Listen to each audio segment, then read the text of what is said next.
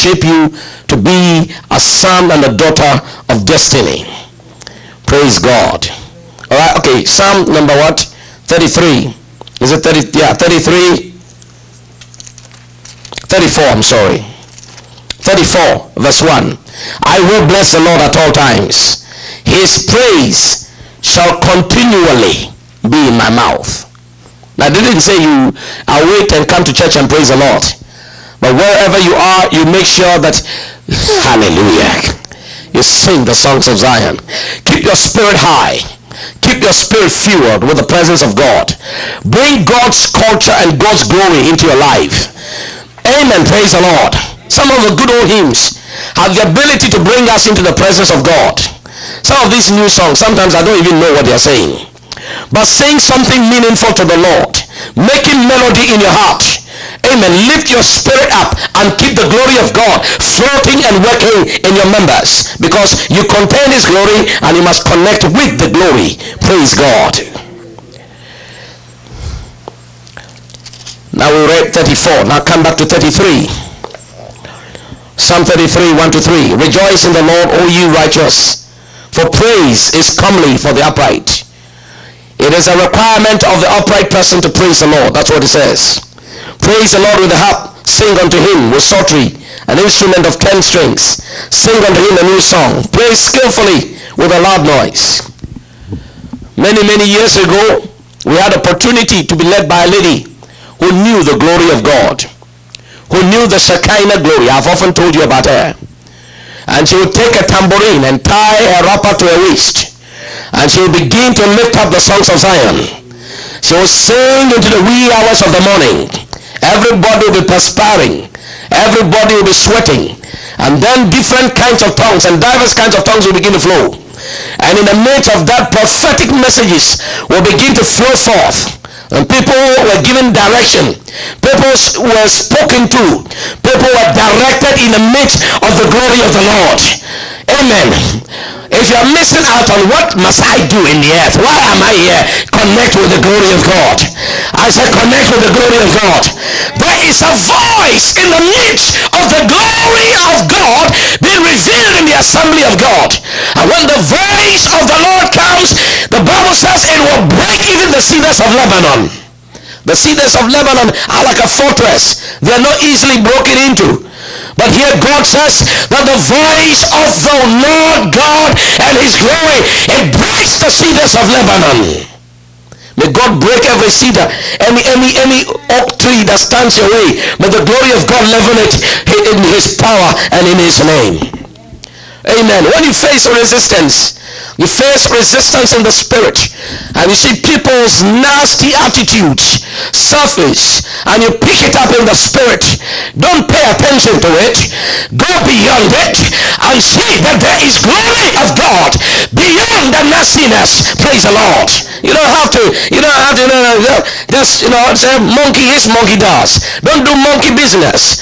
Trash is trash does. Don't get in the arena of being equal with people in their nastiness. Somebody has the affront that is the child of God.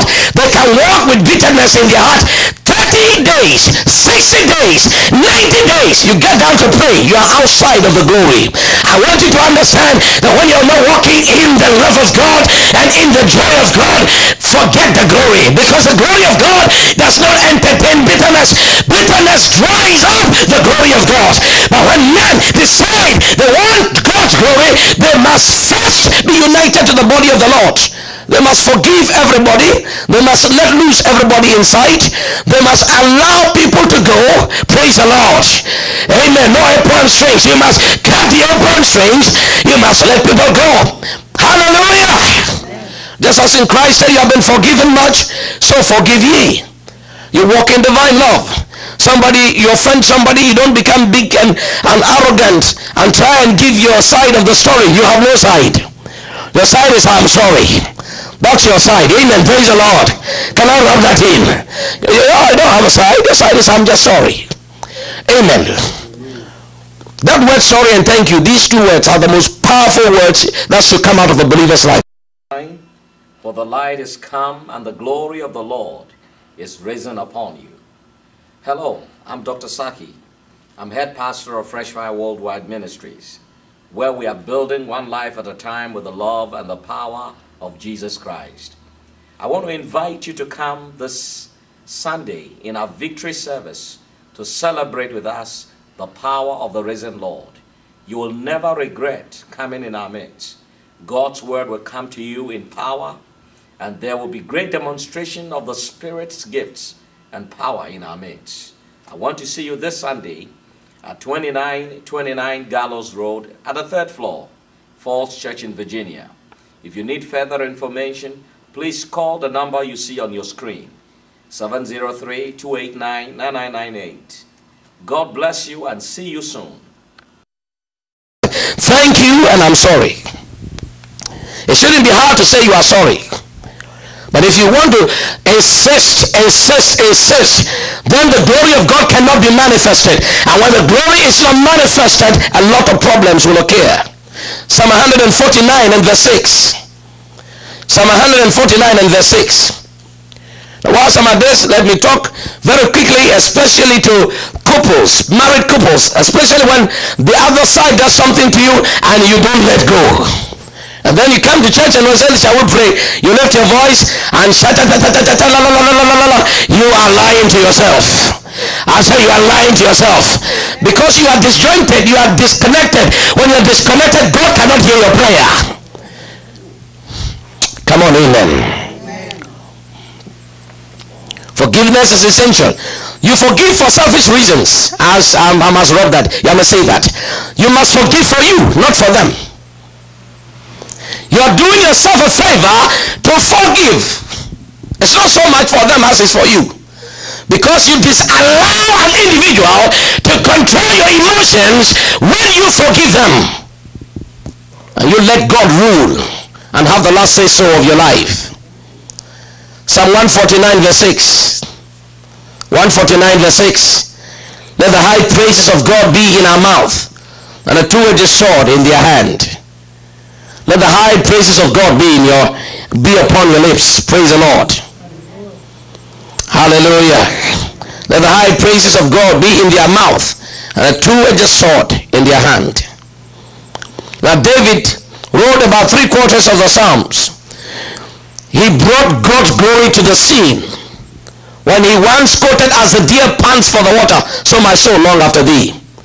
No wonder God called him the psalmist of Israel and called him a friend. God called him a man after his own heart. He was a praiser and a worshiper of Jehovah. He knew the importance of the glory of God. When the Ark of Covenant was in the house of Obed-Edom, David fought hard to bring back the Ark of the Covenant back to Jerusalem. The glory of God meant everything to him. And the glory of God must mean everything to you. Solomon brought down the glory of God after building the temple for the Lord. I'm just going to share 3 things with you that the glory of God will do for you. Number 1, the glory of God will settle every matter in your life. I said the glory of God will settle every matter in your life. Because God's glory is God's opinion. When sickness comes and the glory appears, the glory speaks in light of what is present. It doesn't say that there is no disease in your body. I've heard a lot of people say, well, I don't have a headache.